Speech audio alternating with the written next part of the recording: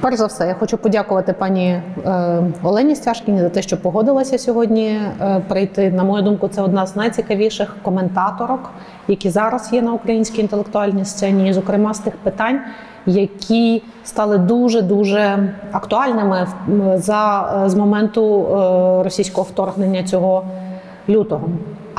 А саме, одна з речей, котра здавалася начебто такою дуже-дуже застарілою і несправжньою вже, це функція України, українських земель великою мірою, як того, що називалося житницею Європи чи житницею світу. Це була така метафора, котра сприймалася як щось таке з давнього минулого. І раптом ми опинилися в ситуації, коли це стало абсолютно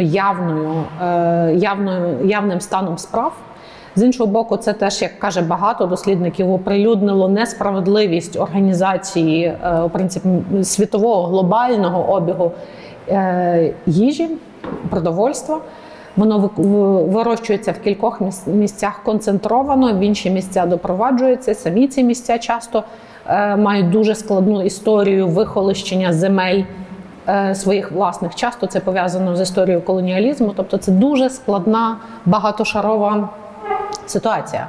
Однак, про що би ми хотіли поговорити якраз сьогодні з пані Оленою, це те, якою є цей стосунок між людиною і їжею в нашій найближчій українській історії.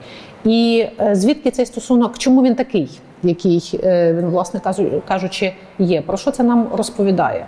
Мені б хотілося відштовхнутися від однієї з мистецьких праць, яка є на цій виставці, яку ви можете побачити, якщо пройдете виставку до кінця. Це інсталяція Жанни Кадирової, яка називається «Паляниця». І ви абсолютно її не проминете і не зможете одразу зрозуміти, про що йдеться, коли її побачите. Це інсталяція, це невеликі скульптури, зроблені з річкового каменю на Закарпатті під час евакуації, куди Жанна, власне кажучи, рятувалася в березні цього року. І в Закарпатті, як ви знаєте, береги річок, так би мовити, на берегах річок є багато великого каміння, яке дуже схоже на хлібину. Але ти знаєш, що це не хлібина, ти знаєш, що це, по-перше, камінь, ти знаєш, що це пов'язано з великою кількістю екологічних проблем і навіть з великою кількістю зловживань, тобто там вже є багато таких сенсів. Але що Жанна зробила, вона порізала ці камені, як начебто хлібину. І коли ти, як відвідувач, як глядач, бачиш скульптуру, яка утворилася внаслідок цього, то в тебе борються два відчуття. З одного боку, це дуже-дуже схоже на хліб. І це дуже схоже на оцей хліб такий дуже якийсь рідний. Знаєте, той, що називався український. Я не знаю, чи він зараз так називається теж. Але довгий час, це був, в 90-х це був головний взагалі вид хліба. Я як студентка дуже добре пам'ятаю, що в київських магазинах був саме цей хліб в першу чергу. І з одного боку це нагадує тобі щось дуже близьке, але з іншого боку ти чудово знаєш, що це не їжа, що це щось, що є вбивчим для людини, для людського організму. І цей конфлікт одразу в цій скульптурі великою мірою визначає це мислення про стосунок людини і їжі, людини радянського досвіду. Чи ви могли би поділитися на початок своїми рефлексіями про це, оскільки це одна з тем, які, як я розумію, вас досить цікавлять? Дякую дуже.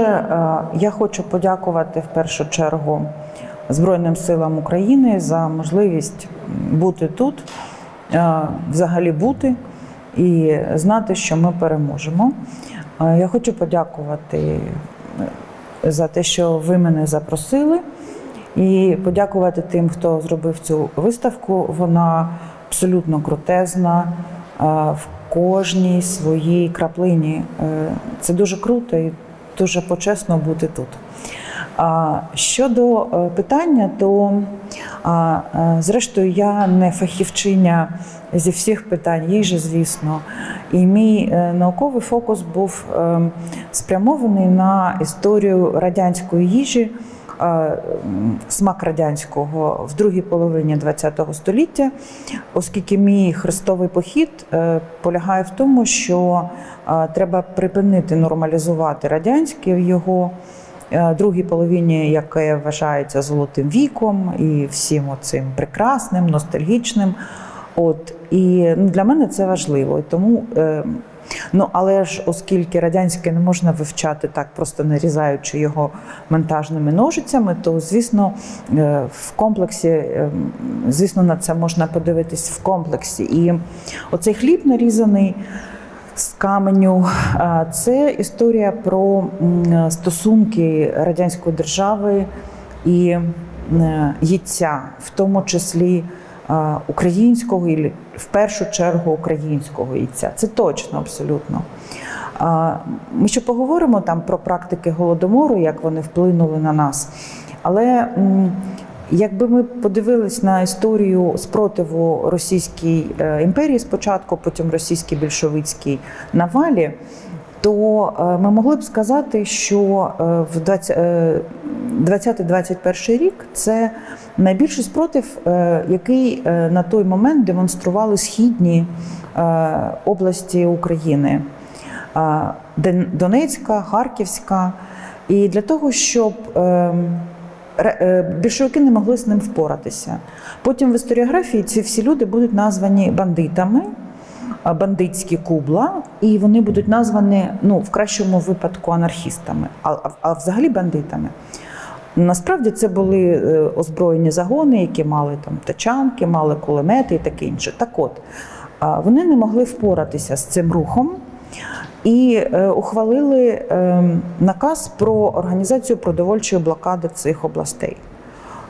Тобто, зрештою, досвід створення упокорення голодом був апробований ще в цей період, і він був апробований досить успішно.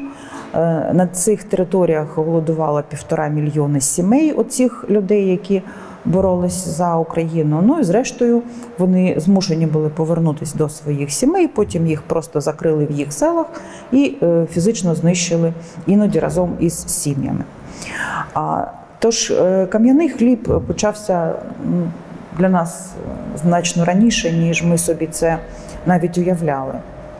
Але треба визнати, що так чи інакше радянська держава прийняла на себе функції батька-годувальника.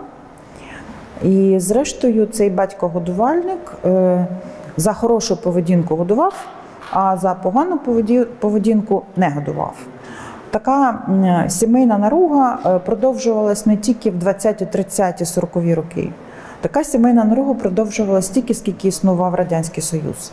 Просто форми примусу їсти, не їсти, як їсти, що їсти, були абсолютно різні.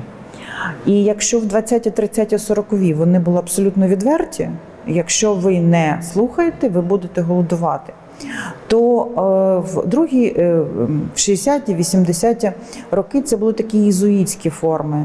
У вас просто не буде змоги протестувати, бо ми зачинимо вас у чергах.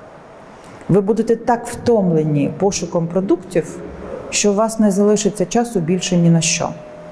Ви будете так важко страждати, як приготувати з однієї курки їжу на цілий тиждень, що тільки те й буде обіймати всі ваші думки. От. Якщо мене не зупинити, я можу... Це чудово, я би хотіла, щоб ви продовжували. Отже, я відразу згадала, коли ви це говорили, ці продуктові набори на свята, пам'ятаєте, на Новий рік, на 8 березня, вони завжди були дуже подібними. Так? І тут в мене це зазвичай був якийсь набір ковбаса, горошок, майонез. Отже, як ви думаєте, чи це вплинуло на чуттєвість радянської людини, на те, як радянська людина відчувала смак їжі, як його проєктувала на кухню далі? Дві ідеї з цього приводу. Перша, безпосередньо, слід визнати, що оцей продовольчий кошик, який споживала радянська людина, був, в принципі, однаковий для всіх. Причому для всіх я маю на увазі, в тому числі для номенклатури. Просто вони їли більш якісне, більш свіже і в більших обсягах. Але їли всі одне і те саме. І якщо ви пам'ятаєте фільм «Службовий роман», то там така собі, я не пам'ятаю, ким вона там працювала, артистка Немоляєва її грає, і вона з артистом Басілашвілі вступає, пригадує їх колишній студентський роман. Вони танцюють у нього вдома в гостях, і вона йому каже: я этот салатик делаю лучше, чем твоя жена. І от уявіть собі, величезна імперія від Владивостоку до Риги, від Ташкенту до, я не знаю, Якутська, бідні і багаті, які розмовляють на різних мовах. Ніхто з телеглядачів чи глядачів у кіно не задав собі питання, який салат, бо всі знали, який. Оцей уніфікований кошик, уніфікований продовольчий набір, він робив з нас, треба визнати це, солдатів радянської армії. Бо ми всі їли однаково, просто в різних обсягах і різної якості, і різної свіжості, і різної... Тобто хтось стояв в чергах, а хтось в тих чергах не стояв. Але, зрештою, саме їжа формує довіру до світу. Це та перша цеглина, з якої формується наша довіра до світу. Обійми дорослого, обійми мами і їжа. Якщо разом з їжею не формується довіра до світу, то довіри до світу не буде.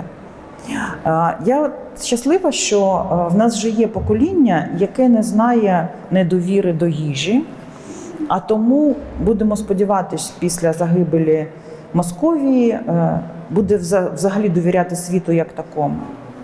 Але якщо подивитись на історії людей, які пережили радянське чи померли в радянському, то ми можемо побачити не тільки голодомори, які руйнували довіру до світу вщент, абсолютно, просто аж до смерті. Так?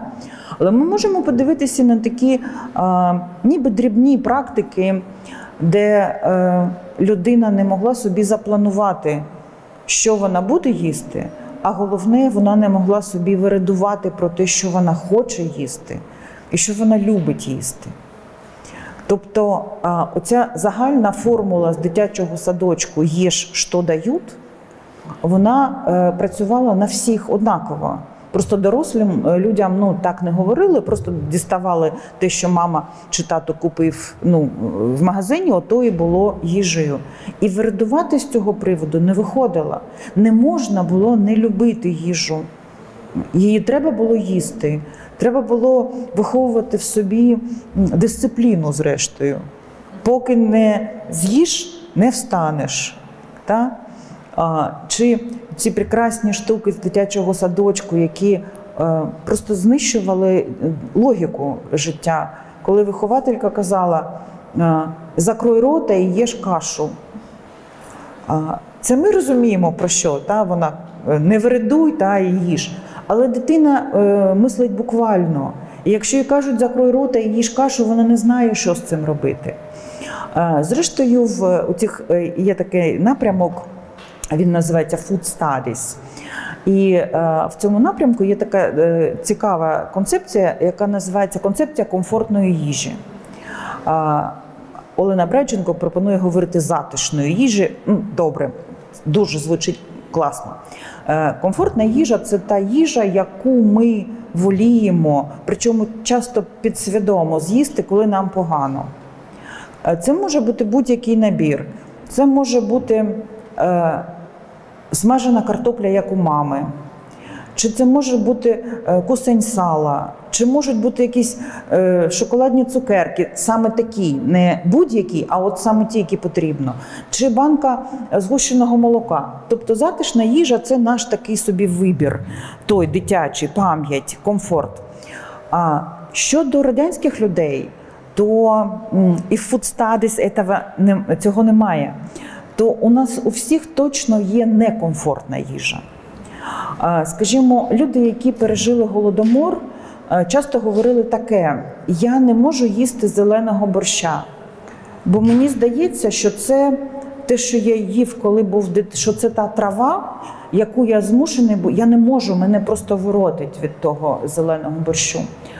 А, скажімо, більш щасливі люди, які не знали Голодомору, вони не можуть їсти манну кашу.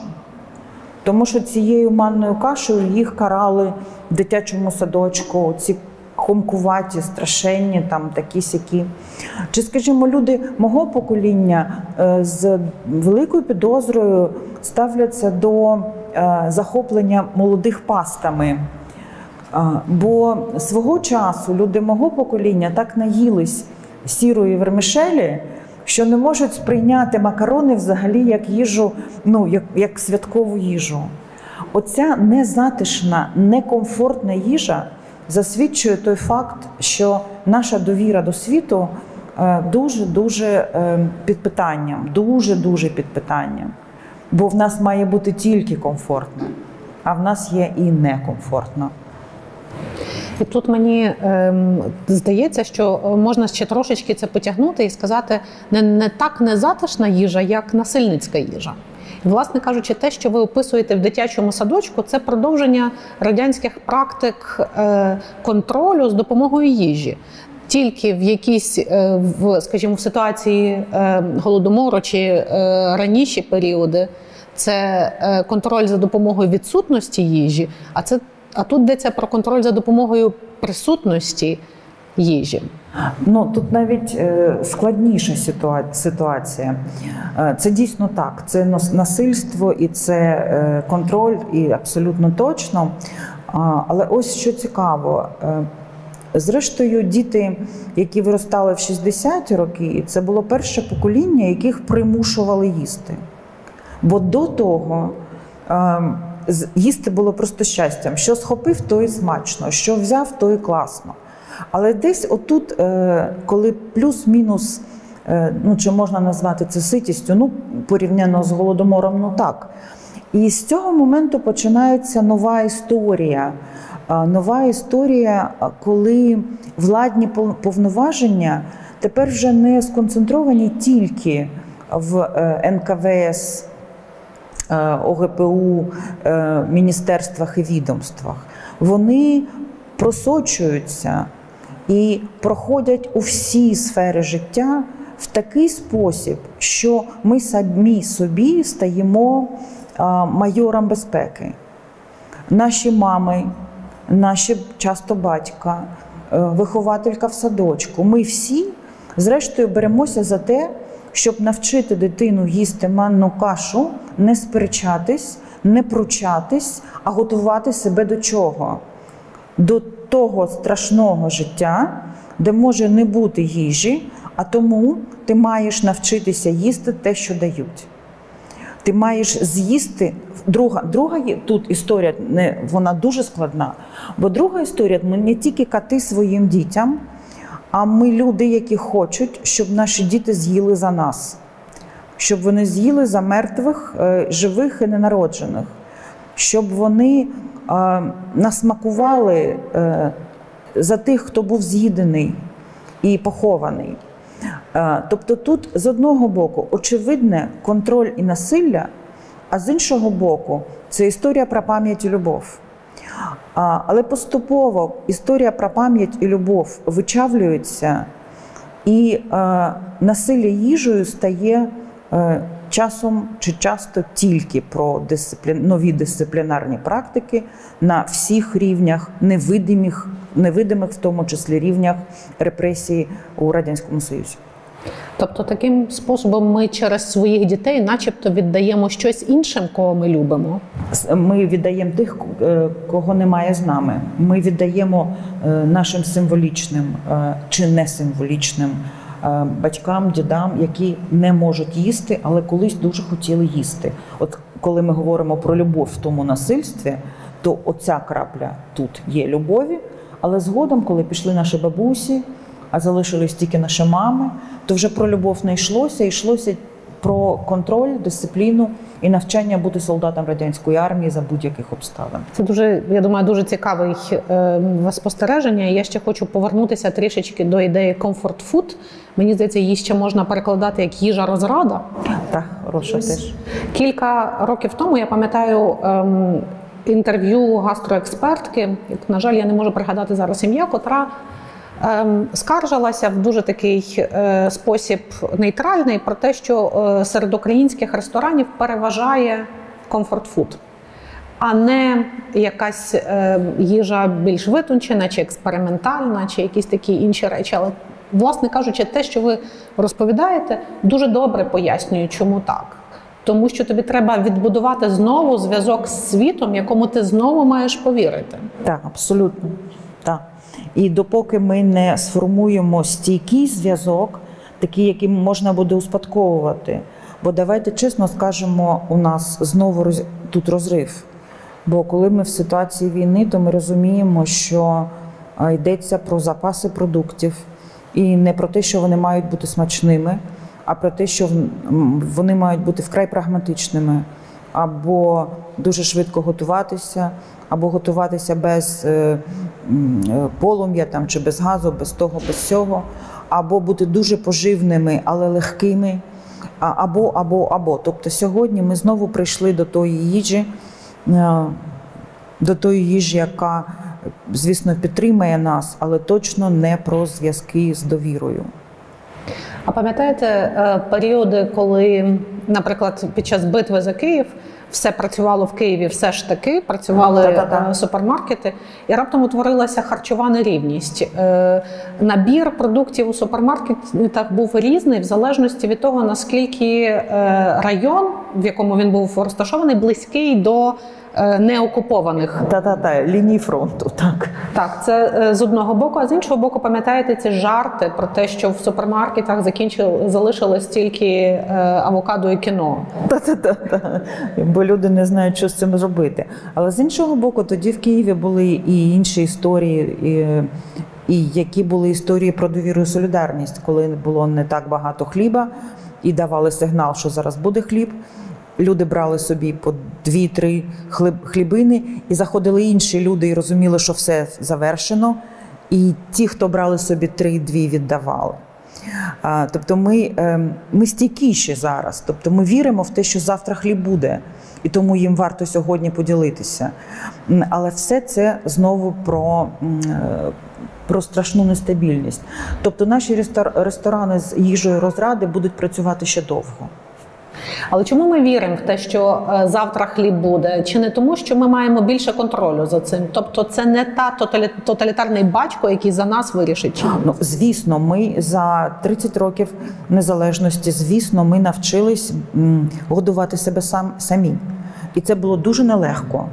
Це було дуже нелегко навчитися годувати і не сподіватись. І зрозуміти, що держава нас кинула, і тільки потім зрозуміти, що оце воно і є щастя, що вона нас кинула. Або ми і є держава. Так. На наступному етапі ми зрозуміли, що ми і є держава. І тут ми зрозуміли, що ми на щось здатні, а потім зрозуміли, на все спроможні. Я би хотіла ще зробити крок назад і повернутися до цього витка розмови чи лінії розмови про чуттєвість. Якось я пригадую інсталяцію Йозефа Бойса, дуже відомого художника німецького, повоєнного, котрий вплинув на все світове і європейське точно мистецтво в 60-х, 70-х особливо. І одна з його інсталяцій складається з великої кількості упаковок з соціалістичного блоку. Він сам мешкав в Західній Німеччині, з Польщі, Східної Німеччини і інших країн, котрі були дуже лаконічні. В них було написано сіль чи молоко. І він Бойс був дуже компліментарний до цього. Тобто йому йшлося якраз про те, що варто перестати створювати таку завісу туману маркетингову, а називати речі своїми іменами. Але коли ти з іншим досвідом дивишся на цю інсталяцію, ти раптом відчуваєш цілковите нерозуміння, чому там написано молоко чи сіль. Ти відчуваєш, як таке сенсорне перенасичення людини дає великий достаток, конфліктує з сенсорною недостатністю людини, котра має справу тільки з сіллю, котра називається сіль. Очевидно, класна думка, я ще її поношу, подумаю, але майже з того приводу. Окрім довіри до світу, їжа – це завжди історія про бажання. В першу чергу смакові, ну і в іншу всі решта бажання, фізичні, тілесні бажання.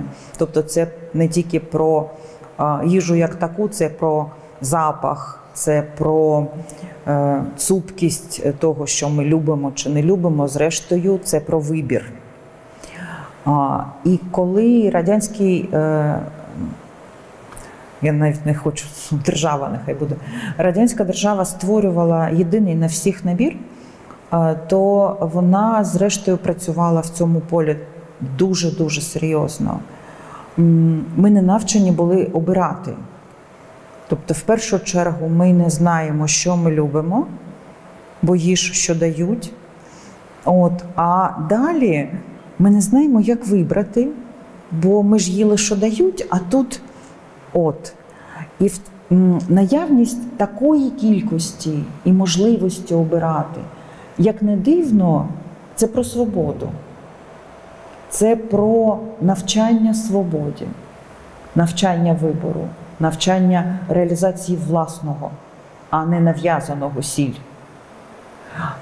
І треба визнати, що старшому поколінню це дається нелегко, дуже нелегко.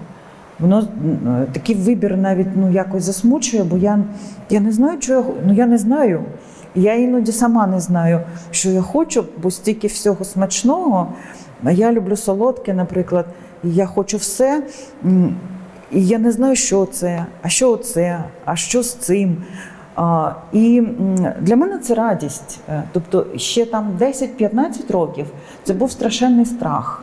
Страх перед тим, що я не знаю, я краще піду. Чи я куплю собі якусь там корівку і все на тому. А зараз це пригода. Це такий, ніби ти знаходишся в якійсь галереї можливостей. І тому це ще про можливість отримувати від життя радість. Те, що взагалі для радянської системи було зась. Якщо пам'ятаєте, «Жизнь, Льова, вона дана не для радості, вона для совісті». Тому їжа – це дуже важлива історія, направду. Дуже важлива. І якщо її докрутити до кінця, не до кінця ми її не докрутимо ніколи, то це буде історія про безсмертя, це буде історія про християнство, це буде історія, власне, про життя вічне, це буде історія про можливість пережити найстрашніше, це буде історія про ругелахи на Хануку, які треба їсти, тому що ми перемогли. Тобто в тому всьому докрутити до кінця буде абсолютно неможливо, але про це варто говорити. А я теж, поки ви зараз говорили, зауважила таку річ. Ви кажете, зараз ми обираємо їжу і це радість, але говоримо ми з війни, з середини війни. І попри це ми все ж таки інакший маємо досвід стосунків з їжею, ніж якісь цілком мирні 70-ті. Абсолютно, абсолютно так, абсолютно. Чому ви думаєте так? Це тому, що ми виросли. Я не можу сказати, що ми всі стали вже дорослими. Але ми точно виросли, і ми точно відчули, що таке свобода. Власне, ми за нею воюємо зараз. Ми відчули, що свобода взагалі-то, можливо, наша базова цінність, наша базова ідея, наша базова потреба. І ця свобода, вона вигулькує, вона говорить з нами, вона обіймає нас абсолютно різними способами. Якщо спростити до кінця, то ми воюємо в тому числі за те, щоб захоплюватися картинами, такими, як нам цікаво, такими, як треба, а не такими, які можна і не можна. Так? Для того, щоб бути неправими і правими, щоб мати право вибачитись, вирости, змінитися.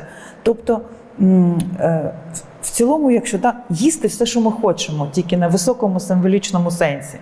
Брати в голову все, що ми хочемо. Так само, як ми можемо обирати те, що ми їмо. Чи ми могли би трошечки тепер повернутися? Ви на самому початку згадували про практики Голодомору. Що залишилось з нами від цих практик досі? Ми точно знаємо, що говорили, коли йшли цією крутезною виставкою.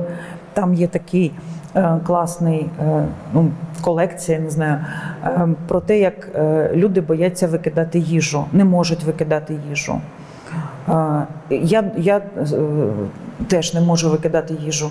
Я коли навіть там, крихітку якусь там десь картопля залишилась на тарілці, я думаю, треба, завтра, з'їм, на блюдечко, покладу, чи викинути. І цей процес, для мене такий болісний дуже. І часто те, що я не можу, перемагає. І більше з тим, коли ніхто не бачить в родині, я ще й доїдаю. Бо я знаю, що не можу викинути, раз там вже залишилось, нехай я це з'їм і все. Так оце не можна викинути їжу, треба доїсти, треба, скажімо, коли у мене залишається там щось, я зварила бульйон, а мені потрібно трошечки, а те я точно знаю, що воно це точно зацвіте, то я виливаю його в банку і виставляю в пакеті біля смітника, так, щоб тому, хто прийде, йому було зручно і чисто це забрати. Такі речі, коли ми цілуємо іноді хліб, не тоді, коли нам приносять хліб-сіль. Ніколи вам не приходило? Я її бачила, я її сама люблю. Нюхати його, і трошки якось, ніби він живий.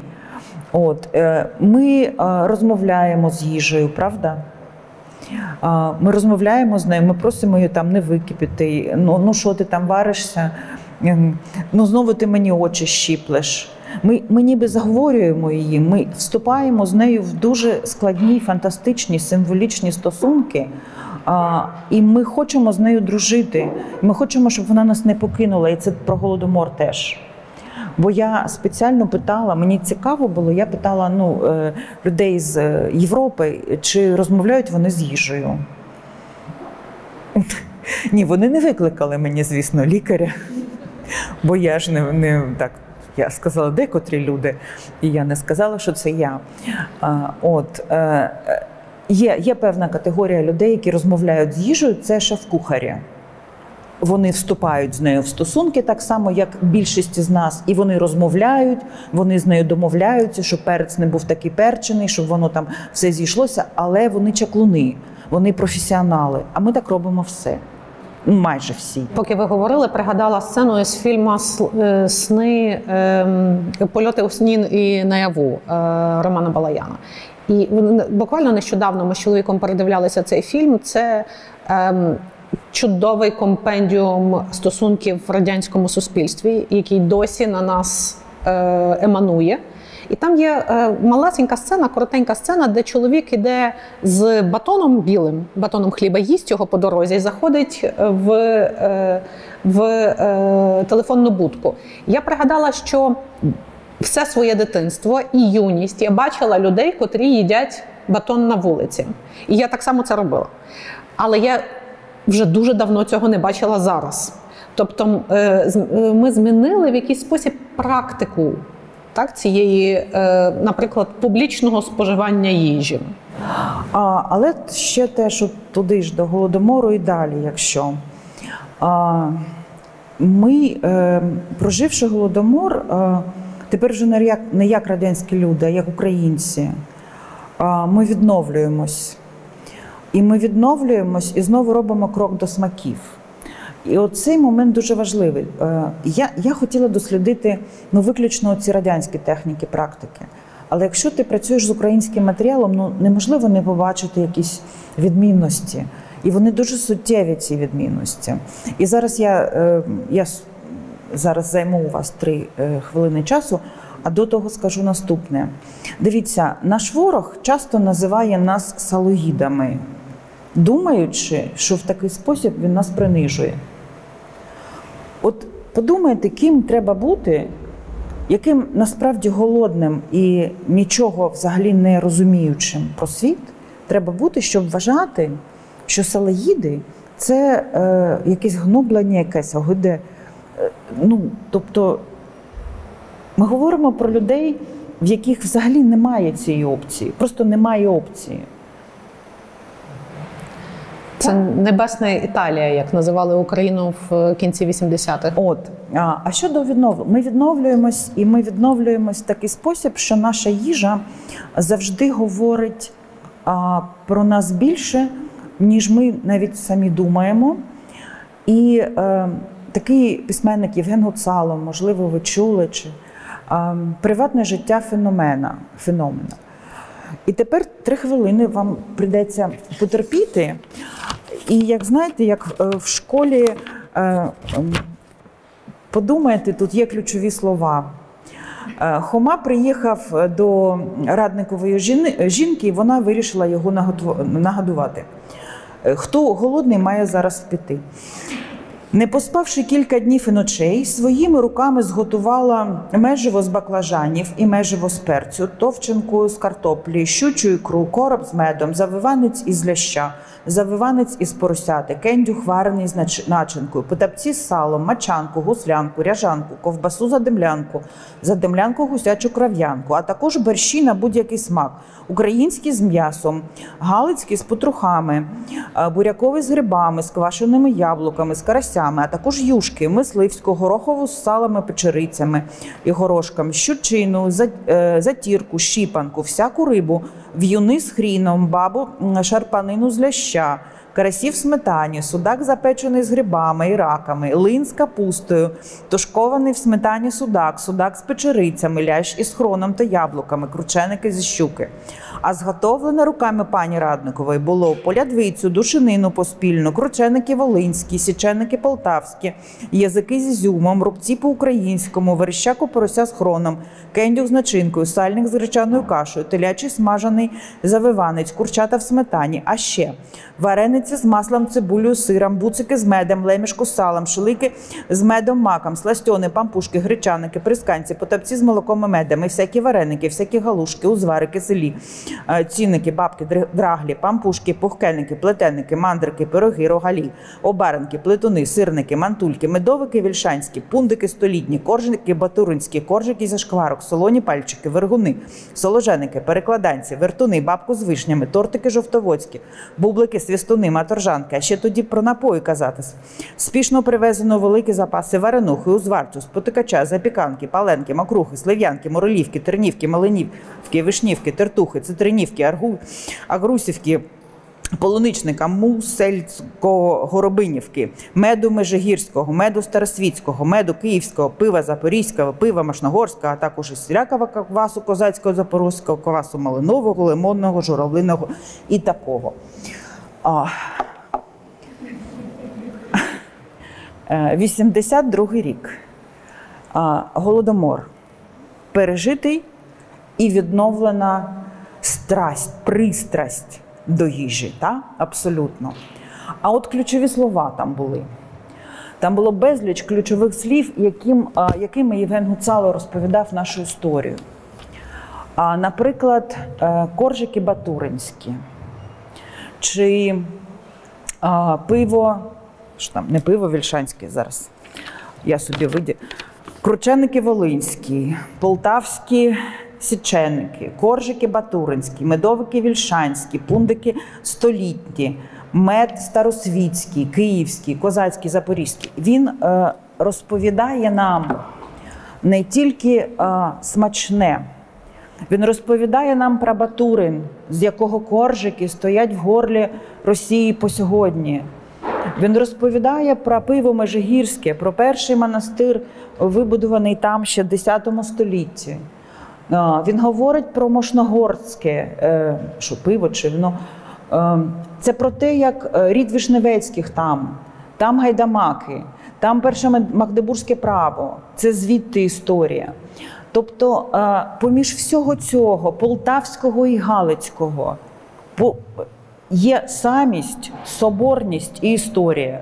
І все це відновлене після того, як вони думали, що ми померли. Це звучить дуже надихаюче. І, отже, я розумію, що ви, мені здається, ви кажете про те, що їжа не тільки є якимсь зв'язком для людей зі світом, а теж симптомом певних історичних подій. Так, завжди. Вона завжди є симптомом, вона завжди є ознакою, і вона, в принципі, можна говорити і про прогнози.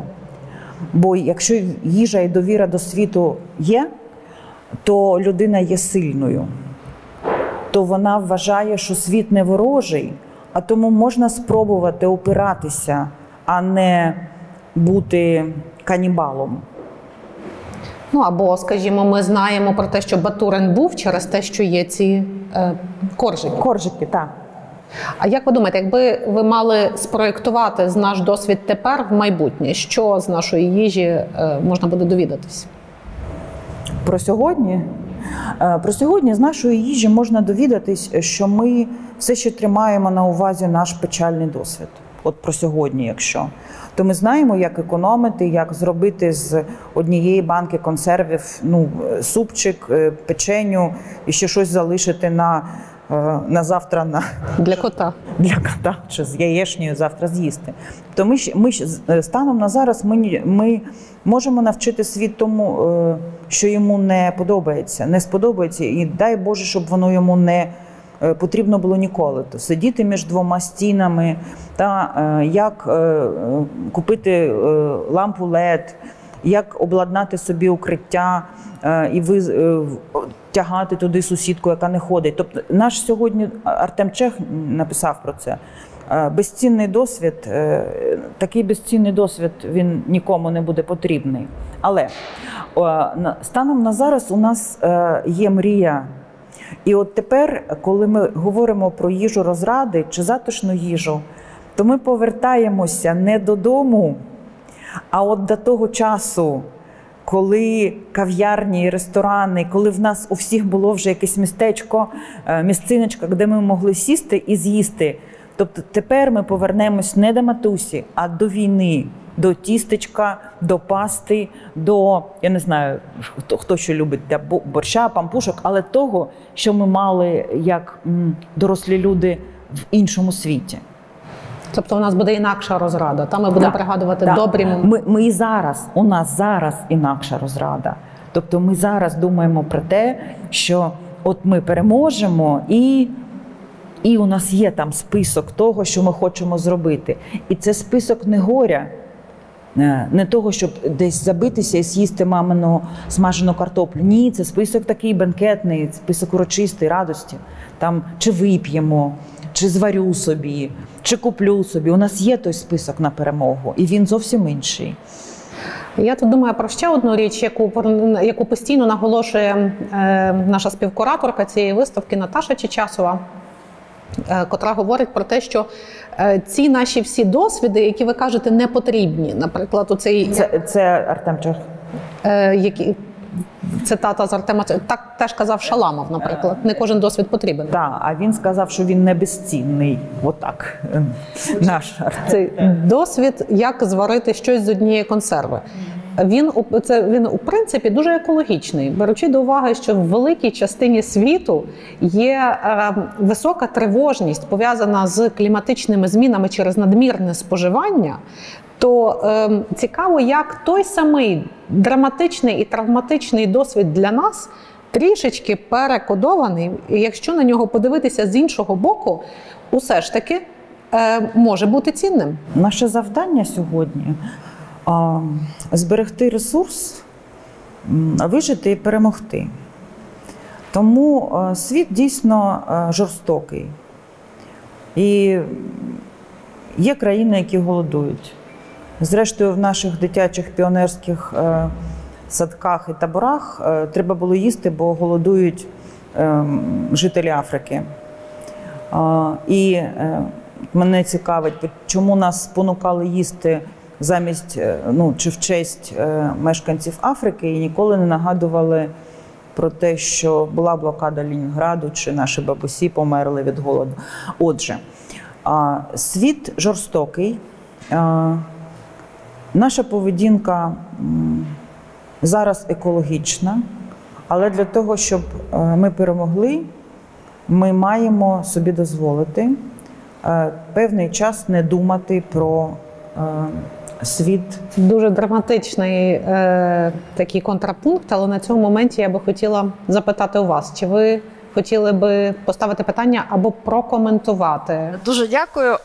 Дуже класна, абсолютно класна бесіда. Я отримую задоволення прямо зараз, але в мене є така ремарка.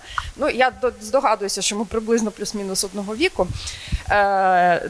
Те, що казала Олена на початку, стосовно того, що в Радянському Союзі був єдиний продуктовий набір. Але ось я пам'ятаю, що він був єдиний, але не єдиний для всіх. Бо я родом з Донбасу, з тої часу частини Луганщини, яка є Донбасом. І коли я вже виросла і приїхала в Київ, познайомилася у гуртожитку з дівчатами і хлопцями з інших регіонів, я зрозуміла, що мої 80-ті і мої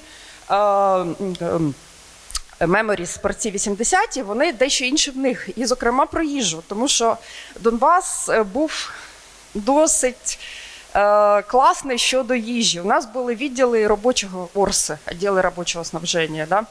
У нас була ковбаса, у нас було вершкове масло, був сир. За цим всім не потрібно було стояти в черзі. Було якесь м'ясо, крупи. Якесь м'ясо. Якесь м'ясо. Але от моя там однокурсниця з Тернопільщини, приміром, розказувала, що вона у 10 років з мамою чи у 8 стояла в черзі за 200 за пачкою масла вершкового. Тобто нерівність була ще й там. Ні, тут... І я ще пам'ятаю, як ми їздили до дядька на Черкащину і везли з собою напівкопчену ковбасу. Бо в нас її можна було купити, а на Черкащині – ні. Ні, тут я абсолютно погоджуюсь. Трошки в іншому була моя думка, але я абсолютно погоджуюсь. У нас була вертикальна орієнтована система постачання, в якій були виділені міста першої категорії, міста другої категорії, території третьої категорії і сільська місцевість. Взагалі-то, та? Скажімо, в сільській місцевості навряд чи можна було купити морозиво. Це такий страшенний, да, момент.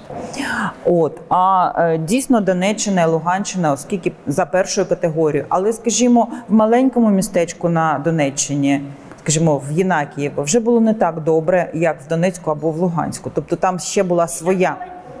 Да.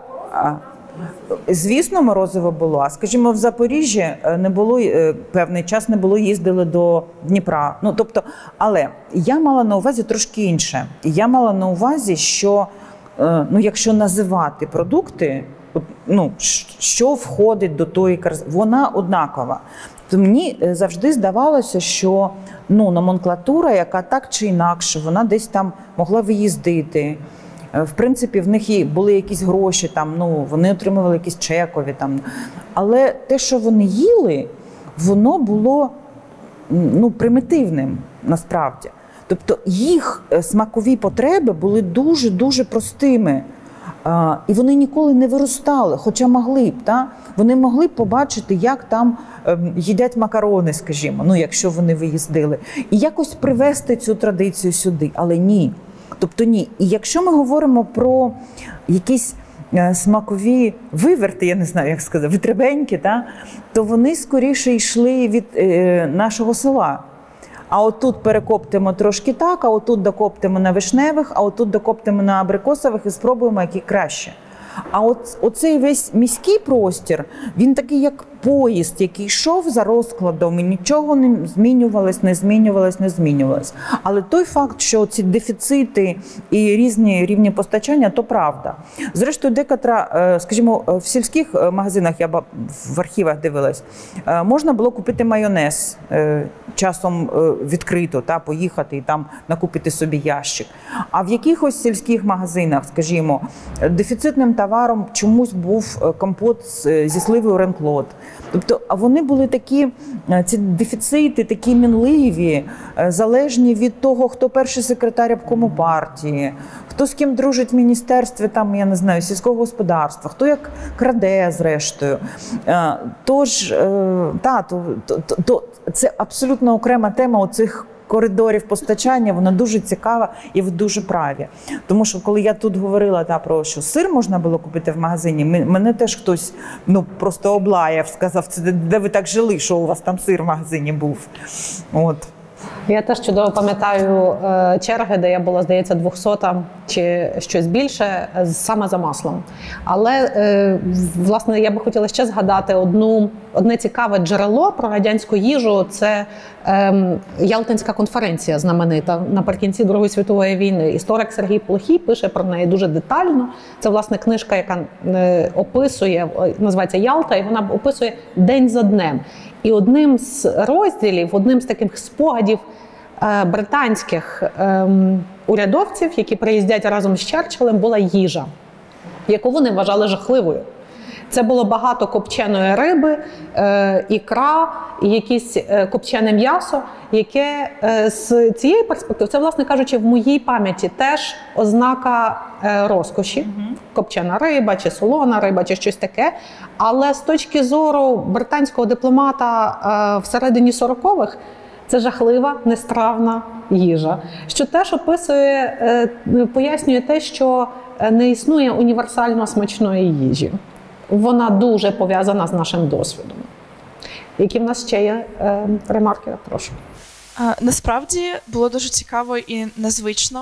І я згадала ситуацію з дитинства. Мій дідусь, йому зараз років 75, він з Чернігівської області. І я чітко пам'ятаю, як ти йому привозиш, хамон, і він каже, ні-ні-ні, я так їсти не буду, це не наше, це заморське, я краще котлетку з'їм. І так було дуже довго, і я буквально не розуміла, в чому проблема, чому він так каже і не їсть. І це було довго, а в якийсь момент, коли ти йому постійно пропонуєш щось нове і нове, він почав куштувати. І це було і сир там з пліснявою, якийсь коламбер. І йому ставалося цікавіше і цікавіше, і на днях він дзвонить і каже, тут по акції пармезан я собі взяв, мені так добре. І от ти навіть не розумієш, чому в людини така ситуація. Зараз послухаєш і справді, оця свобода можливості обирати, що з'їсти. Дякую, це було дуже пізнавально. А знаєте, ще є така цікава штука. Журнал «Перець», який 3 мільйони, потім 4,5 мільйони. Це такий, просто огромезний наклад, і його читали дійсно. І оці період 60-ті, особливо 80-ті, там десь раз на 4 номери обов'язково була історія про погану заморську їжу. Тобто історія про те, як молоко консервоване, яке ніколи там, додають туди якусь хімію, потім все там страшне. Чи, скажімо, в ресторані офіціант підходить і його спитають, в Італії, наприклад, щось там, порадьте, як добра людина. Як добра людина, я пораджу вам тут не їсти. Чи про м'ясо, яке там червиве було, і його переробили, оці американські ковбаси. Тобто, оця історія про залякування заморською їжею, вона також мала місце. Тобто, не просто свобода вибору чи не вибору, а те, що він сказав, я це не буду, це такий результат впливової пропаганди, що там все просто страшне, неможливо їсти. А я ще подумала про таку річ, що їжа є також проявом географії, а саме певних мандрів. Тобто, мандруючи, ти начебто отримаєш новий сенсорний досвід, який проявляється теж через їжу. Але коли ти отримаєш цей новий сенсорний досвід, наприклад, у вигляді банана, без мандрів, в тебе бракує цієї ланки, цієї зміни, і воно лякає. Які в нас ще є коментарі або питання? Я бачу, Іван Вербицький явно хоче щось сказати. Я не впевнений, що я хотів. Але весь час я думав про людей, які не мають що їсти в Україні зараз. Наприклад, бездомні люди. І як ця, загалом, думаючи, наприклад, про цю ініціативу «Зерно з України», яку в річницю Голодомору президент оголосив, яка є, здається, одним з найкращих, яких можна собі уявити, способів увічнення пам'яті. але водночас в нас всередині країни є люди, яким не вистачає їжі. І чому, ну тобто, я ніби розумію чому, але щоразу, власне, під час, наприклад, заходів з вшанування та жертв Голодомору, наприклад, я думаю, чому це не стає якоюсь політикою держави, та з якимись, не знаю, безкоштовними пунктами харчування чи якогось дешевого харчування, які були б, наприклад, пропонували б їжу всім, ну, власне, хто не може її собі дозволити, та щоб ця ідея недоступності їжі, вона не була з нами досі для якихось людей. Та от це те, що, власне, мене щоразу турбує, коли я думаю про цей, якби, спадок. І що ми з ним можемо робити, це швидше коментар, але, може, ви якось можете на це відреагувати, бо може, це теж про якусь незахищеність стосовно їжі. Мені щось відгукується теж про це. Мені от здається, знаєте, що, та не здається, що наші інституції, вони по сьогодні є радянськими. Вони продукують радянський стиль управління і радянський стиль говоріння. А з того виходить, що часто не тільки проблема тих, хто не їсть чи не має, ну, безхатьків, скажімо, та, в нас є безліч проблем, про які говорять на рівні нових інституцій чи на рівні громадських об'єднань. І дуже-дуже скрізь зуби або через страшенний примус говорить держава і щось про це думає. Бо таке є, ну, радянська держава взагалі не визнавала проблем безхатьків, вона не визнавала проблем психічних захворювань, це було там соромно, венеричні захворювання, тобто цілий спектр, про який просто не можна було говорити. І от виходить, що ми ніби рухаємось, ми ніби дорослішаємо, а державні політики не те, що не встигають за нами, вони взагалі знаходяться десь в іншому руслі часто. І тоді виходить питання про те, що це, ну, класна же ідея, да, годувати в день Голодомору, годувати і так, та, то виходить, що це ідея реалізовувати, яку треба на тому ж рівні, де ми реалізовуємо всі інші наші класні ідеї. То ми не можемо попросити державу, яка просто говорить з нами іншою мовою. Вона говорить радянською мовою.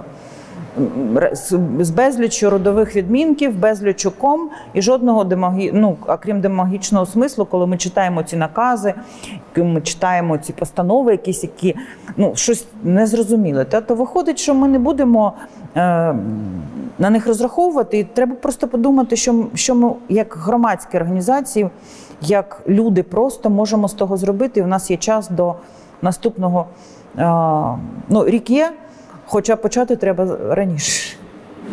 Або як нам змінити цю державу.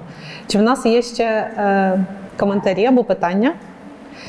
Я відчуваю, що ми вже трошки всі замерзли і хочемо походити. Дуже дякую, пані Олено. Як завжди, дуже цікаво і поетично. Дякую вам дуже. Мені хотілося про це поговорити. Ви були прекрасною публікою. І чим далі, тим більше мені хотілося говорити. Це не завжди буває. Дякую вам дуже. Дякую. Дуже дякую.